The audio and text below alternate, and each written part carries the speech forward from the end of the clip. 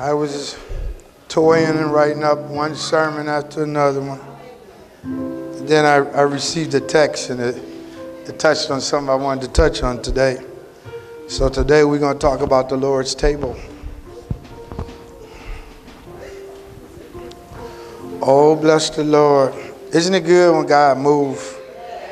Just, you don't look at the bulletin sometimes. Yes. Healing God. I'm thankful to be here before you on today. I'm thankful that you are here today. Holy is the Lord. Grateful.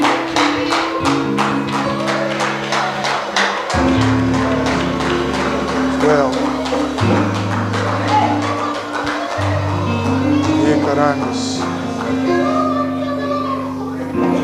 Hallelujah. Hallelujah.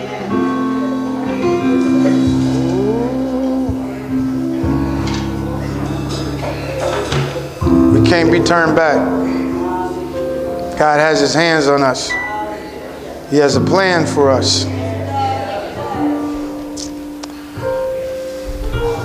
Let me dive into my text. We got communion coming. It's going to be a short message, but I'm okay with that. But today I want to bring you a message out of the book of 1 Corinthians chapter 11. It's entitled The Lord's Table. Some call it communion. Others might call it Eucharist, the Lord's Supper. We're going to speak about the Last Supper. And then we're going to take communion. I'd like to welcome everyone today. We deviated from that little bulletin. But guess what? We can do that. Look at your neighbor and say, we can do that. Whenever we feel like it. Ain't nobody going to give us no whooping, is it? It's a good thing. I want you to open your Bibles to 1 Corinthians chapter 11. I want to begin at verse 23. I want to read from 23 to 34. 1 Corinthians chapter 11, verse 23. Holy Father, I pray that there be fire in this place, that you strengthen, that you heal, that you touch, that you equip, that you will move, that you will reach out. Yes, that you life changer. Let us not be the same. Let us not be the same. Give us eyes to see beyond our circumstances and situation. Give us ears to hear what the Holy Spirit is saying, and a heart to receive your truth. Let it be well with our soul. Unto you shall the gathering of the people be. Let the words that come from my lips be out of the Holy Spirit, that you are glorified in them. I ask these things in Jesus' name. The church says, amen. Well, I'm going to take you right to the Lord's Last Supper. Here, verse 23 reads as follows. It says, and I have received of the Lord that which also I delivered unto you, that the Lord Jesus, the same night in which he was betrayed, he took bread. And when he had given thanks, he brake it and said, take, eat, this is my body, which is broken for you. This do in remembrance of me. And after the same manner also he took the cup, when he had supped, saying, this cup is the New Testament, or the New Covenant, in my blood. This ye do often as you drink in remembrance of me. For often as you eat of this bread and drink of this cup, you do show the Lord's death till he come. Wherefore, whosoever shall eat this bread and drink of this cup of the Lord unworthily shall be guilty of the body and the blood of the Lord. But let a man examine himself. Look at your neighbor and say, let a man examine himself. So let him eat of this bread and drink of that cup. For he that eateth and drinketh unworthily eateth and drinketh damnation to himself, not discerning the Lord's body. For this cause many are weak and sickly among you, and many sleep. The word sleep right there is reference to people who died. They're dead. It says, if we would judge ourselves, we will not be judged. But when we are judged, we are chastened of the Lord, that we should not be condemned with the world. Wherefore, my brethren, when you come together to eat, tarry one for another. Tarry means to wait. And if any man hunger, let him eat at home, that you come not together unto condemnation. And the rest I will set in order when I come. Church of the Corinthians is getting checked by Apostle Paul because they was taking communion any kind of way, partying, drinking, and just not honoring the Lord. When you take communion, and communion is one of the sacraments that was given to the church by Christ. Communion and baptism, those are two. Neither one of those two save you, but we've been told to do so, so we want to be obedient, to be baptized and to partake of communion. And anytime we do take communion, it should be with the reference of knowing that Christ offered himself up as a ransom for you. His body was broken for you and his blood was shed for you. Therefore, you have been reconciled unto the Father. It's not something to take lightly. Communion is not for your little kids if they don't know Jesus. It's not for infants. It's not for adults if they don't have a relationship with God. It's for believers. Communion and baptism is for believers. And when they say examine yourself, you need to check yourself to see what your heart's been about. Some of you might have envy in your heart. Before you come to partake in communion, you need to ask the Lord to forgive you. 1 John 1:9 says, if we confess our sins, he is faithful and just to forgive us our sins and to cleanse us from all unrighteousness. And sometimes it might be just some unforgiveness. Some of you walking around taking with you that God is not pleased with. When you go before the Lord, you want to go right. Look at your neighbor and say, when you go before the Lord, you want to come right.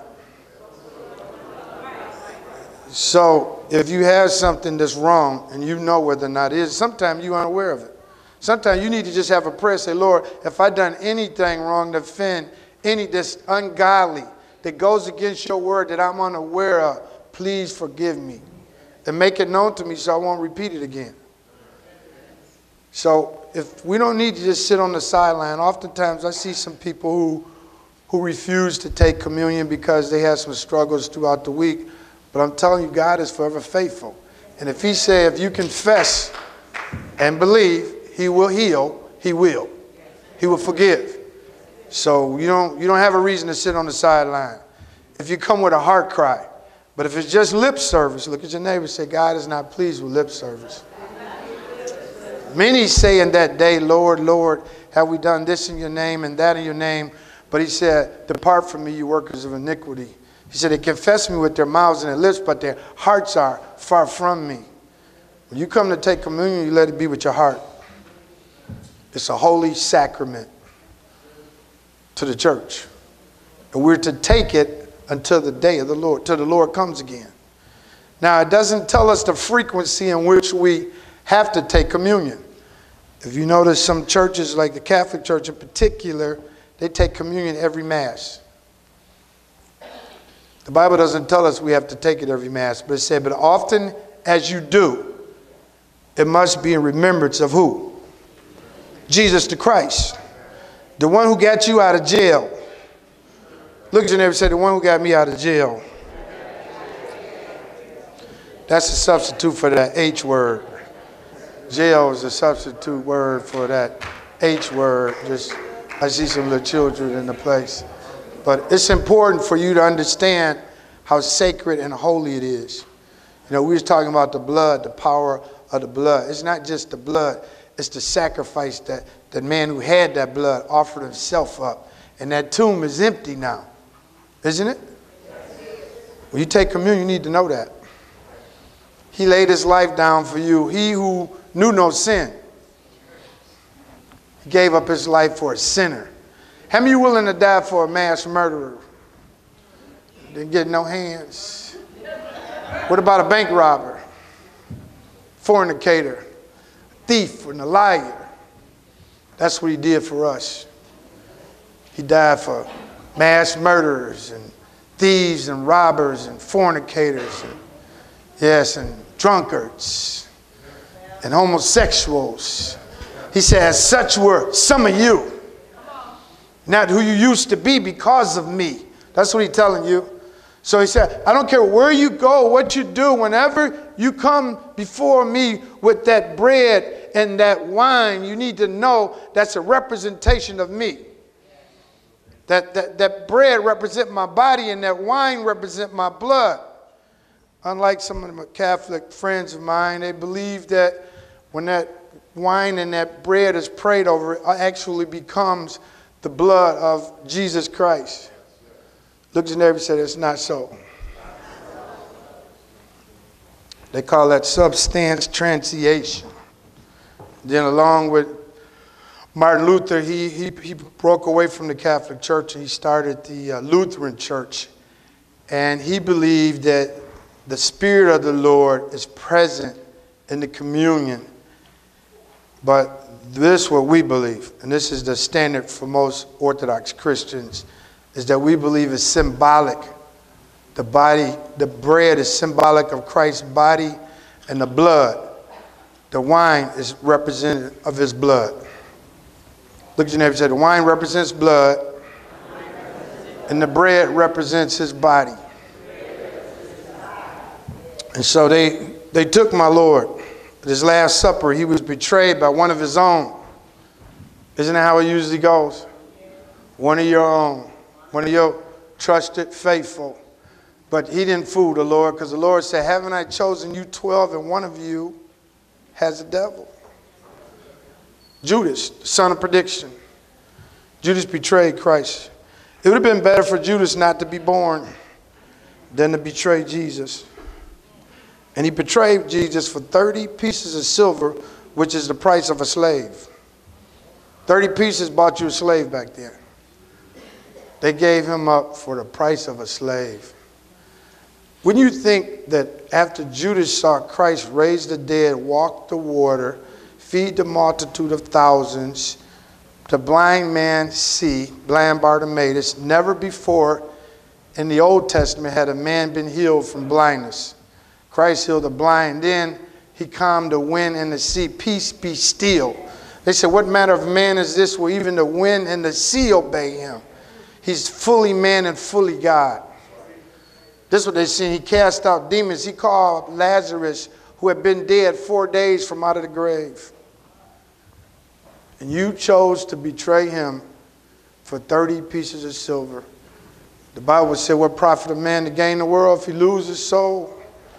King Charlemagne and all of his wealth and glory, when he died, they had him fixed up in a standing position with his fingers pointing at the Bible with those passages of Scripture.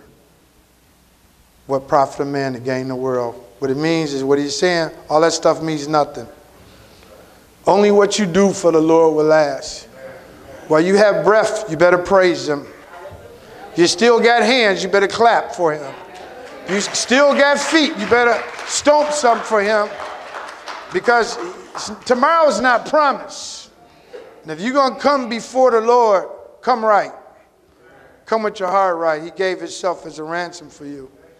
Your sins have been forgiven as far as the east is from the west. As far as the east is from the west. He give unto you eternal life, saying they should never perish. Yes, the Holy Spirit begin this work in you, shall perform it to the coming of Jesus. Isn't it good to know that you got a God that can go the distance and will? And will. When I take communion, I think about them boys in the fiery furnace. I think about Christ's death, but I think about his goodness too. I think about his suffering. Even in his sorrows, he was blessing. And I want you to know this too.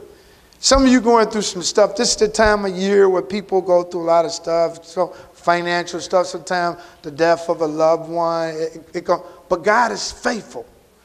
And he's faithful. And if your loved one was a believer, to be absent from the body is to be present with the Lord. And in his presence is the fullness of joy. He said, I go to prepare a place to where I am. They may be also. Why do you prepare a place for me? Because I love you so much. I want you wherever I am. He said, nothing shall separate us from the love of God. Not sorrows, not death, not a bad time, not a bad day, not a car accident, not a robber, not a thief or a burglar. He said, nothing shall separate us. There's no condemnation to them who are in Christ Jesus. When I take communion, I think about salvation. I think about an empty tomb. I think about a man who stretched, his arms were stretched out and they ran spikes in him. He didn't murmur or complain. You've been driving the stakes to me. I'll be like, hey, my brother, hey, whoa, pump the brakes. Hey, where all the people I healed at? Where y'all? Hey, come on, man. Wouldn't you think so? Hey, blind Bartimaeus, where are you at now? Hey, what about the guys on the boat? You see me calm the wind and the sea. What about the man who had the messed up hand? What about the guy who couldn't get into the pool? Where were they at? You know why the world has influence? And sometimes the world has influence on us, as shameful as it is, it's true. But I'm going to tell you, God is bigger than the world. And his promises outweigh your problems. So when you come to Jesus, come right. When you come to take communion, come believing he is not slacking his promises concerning you. That tomb is empty. Jesus is Lord forever. I told him if I die, you know what you can write on my headstone? Jesus is Lord forever. Well, what's the guys? Don't matter what my name is. It's about his name. You take communion, you remember he offered himself as a sacrifice for you. He who knew no sin for a sinner, the just for the unjust. They beat him up, 39 stripes, crown of thorn on his head. They tell me, on my studies, I found out the average crown of thorn contains 72 thorns, the sticks in your skin. And they can go down over a ½ inch. They stuck that on his head and mocked him and slapped him. Can you imagine a foolish person would smack God in the face? Isn't that crazy? And while he did it, he still walked it out. Some of us, we can't take a bad day. We good as long as the wind is taking us that way. But let the storm come, we're like, woe is me. You see what our Jesus went through to get to you? You got to be able to take a storm because the Lord said anything that you can see is temporal. Anything that's before you, it can't outlast. Sometimes you just got to sit down and let your problems go past you. Some of you run to your problems. Run through them, not to them.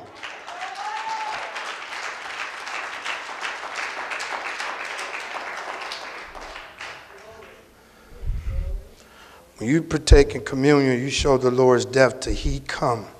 You must remember what he has done. Yes, he died. Can you imagine dying for the unjust? Think about it. How many of you got some relatives that you just, you help them fight, but after so long, you cut that train off? Have you ever had some relatives like them for money and stuff? The Lord don't run away. With all our little problems, all our little shortcomings, our little hardships, we can still pray to him. He'll still protect us. He'll still care for us. It don't mean we get to do anything we want to, because he that began this good work in you, it conforms you to his image. God is faithful. He is good. He is strong. He is mighty. So when you take communion, you need to remember you're not who you used to be. Yes, remember he wrote your name down in the Lamb's Book of Life. It's very serious when you get baptized, when you take communion. And I want you to remember this. You can dedicate kids. Some people dedicate kids that's grown. They still ain't saved though. You got to confess the Lord to be able to take communion. If you don't, wrong answer. Hello? We don't baptize infants because no infants were baptized in the Bible. Were they? I don't know where they came with that from. I really don't. But what I do know is this. God give us instructions. We got a Bible in front of us we can read for ourselves. So all of us should be reading our Bibles because that's what helps you to grow up If you only read your Bible when you get to church, you're in special ed. It's important for you to study that word to show yourself approved. If you only wait till you get to church to read it, you're going to stay behind. Look at your neighbor. That's real. You got Bible studies, Sunday schools, all kind of programs, all kind of books and things you can read. You got to be serious about this God. This God has given everything up for you. He left the comforts of heaven. And then I want to share this passage of scripture. I'm going to close out this because we got to take communion. But we got to be serious when we come before the Lord taking communion. It's a real serious matter. Here in the Gospel of John, chapter 17, this is Christ's longest prayer in the Bible. And with this prayer, this is when he's about to be offered up as a sacrifice for the sin of the world. He was troubled because he never had to taste this before. But in verse 5, this is what he said to his Father. He said, and now, O Father, glorify me with thy own self, with the glory which I had with thee before the world was. He's trying to get back home. It's time for me to be glorified. I'm laying my life down. Some people say, well, Jesus only had his start in the manger. Wrong answer. The Son of God, he who was, is, and is to come. In the beginning was the Word, and the Word was with God, and the Word was God. All things were made by him, and without him was not anything made that was made. Fully man, fully God. And just to show you, he didn't start with Mary. It says, I want to get back to the glory that I had with you, with thee, mean more than one. For the people who won this want to say that Jesus, the Father, and the Son, the Holy Spirit is saying that's not correct. He said, with thee before the world was. Listen to this. Go to verse 23 and we'll close with this. I love Jesus sometimes. Sometimes I just feel like just running. Or I'd be just driving. I think about his goodness. It causes me to weep. Not tears of sorrow, but tears of joy. You don't have to. I don't need a cheerleader to praise the Lord.